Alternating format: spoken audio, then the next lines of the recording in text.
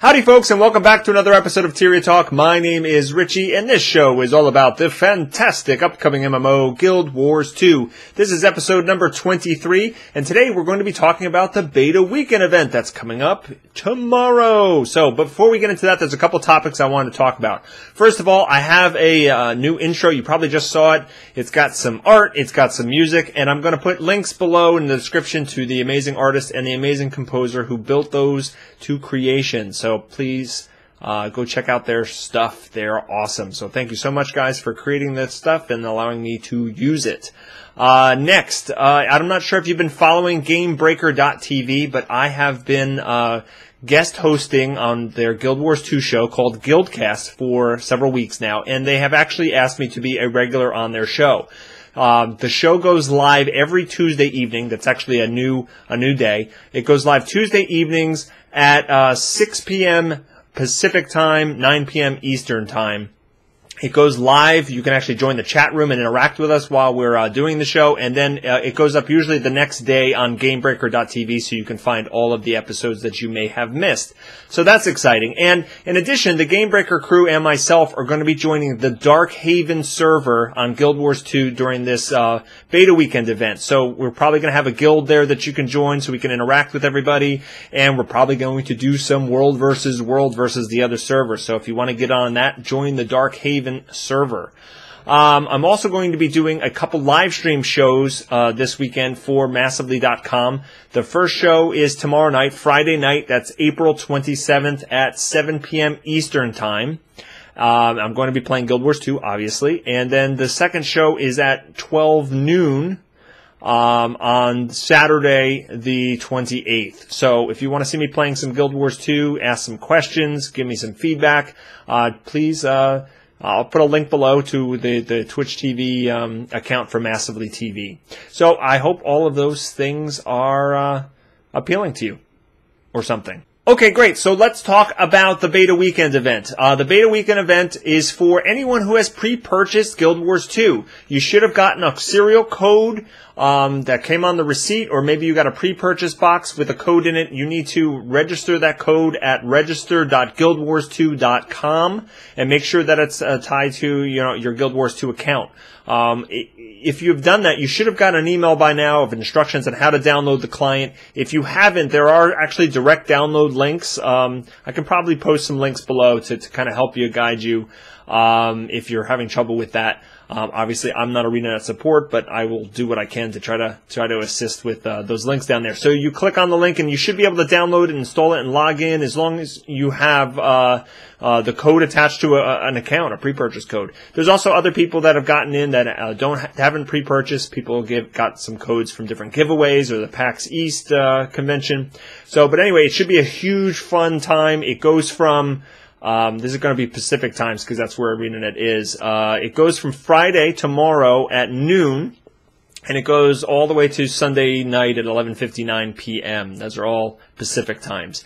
During this beta weekend, there's a bunch of content that's available. You can play as a Norn, a human, or a Char, the same races that we've seen in the other beta events. Asura and Sylvari are still locked away. You can level up a tune. You can witness the personal story of each of those races up to level 20. And you can participate in competitive PvP, and you can also participate in World versus World. They didn't actually specifically mention any dungeons in the blog post or the information that they released, so I'm assuming that we can't do Ascalon Catacombs, even though that was part of previous beta events, but I could be wrong on that. They just didn't mention it specifically. What they did mention, and this is the big different thing, for the first time we're going to be able to see Lion's Arch. All right, this will be the 6th big city. There's one capital city for each of the races, and then there's Lion's Arch, it's kind of like, not neutral per se, but, not affiliated with one of the races. And anyone who's played Guild Wars 1 is very familiar with Lion's Arch. That was the big hub town, that was the seat of power in Kryta, And since this takes place 250 years later, it's a bit different. Yeah, like big elder dragon Zaitan comes out of the ocean with the continent or the land of Or with it and creates huge tidal waves, destroys Lion's Arch, and it gets rebuilt by pirates and corsairs, and all of the broken ships and stuff like that from the flood are integrated into all the architecture, and the city looks fantastic. I cannot wait to see it in-game for the first time, but that's something that you should check out if you're in the beta weekend. So that kind of like sums up what's going on. Just a couple of things I want to kind of mention. If you haven't played Guild Wars 2 before in any of the betas or at a convention or anything like that, there's a couple things that you should maybe keep in mind. Just some advice from my end. You don't have to do this at all. I won't be offended in the slightest. Okay, maybe I will. So you better do it. No, just kidding. So a couple of things. First of all, just remember that this doesn't necessarily, especially the combat, doesn't play like other MMOs. It's more action-y. It's more dynamic. You don't have to just stand toe-to-toe with the monster you're fighting and just take hits. In fact, that's probably a really bad idea. It'll work okay in the very, very beginning, but later on, you want to be dodging out of the way of stuff. You have a little dodge meter on the bottom right-hand side. You can dodge every so often and get away from attacks. You also don't need to have a monster targeted in order to hit them. Your spells will fire just when you press them, and they will fire even if you're out of range of a monster. So just keep that in mind. Other MMOs, when you push a button, it'll say something like, you know, you can't use that ability yet, or target not in range, or something like that to kind of tell you, hey, you know, you can't hit that yet. But in Guild Wars 2, you can fire off fireballs and they'll do nothing unless you're in range. So just keep that in mind, just so you realize that it plays differently than other MMOs.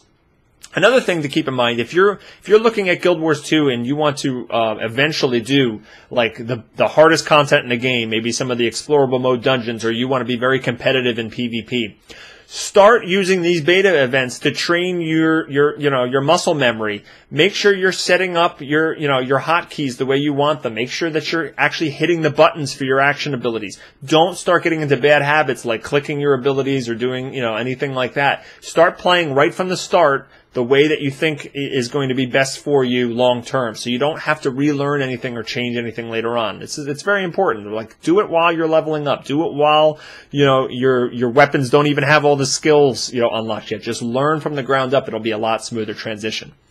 And another bit of advice, if you're looking to kind of use these beta weekends to figure out what profession you're going to play when the game launches, like I am, a good thing to do is play a couple levels of a profession and then transport yourself to the Mists. And I think you do that by hitting H, which is the hero panel, and then there should be an option to kind of teleport to the Mists. And the Mists is a PvP staging area where your character gets bumped up to level 80, and all of your trait lines are unlocked. You can spend all your trait points. You can look at all the traits for the profession that you are.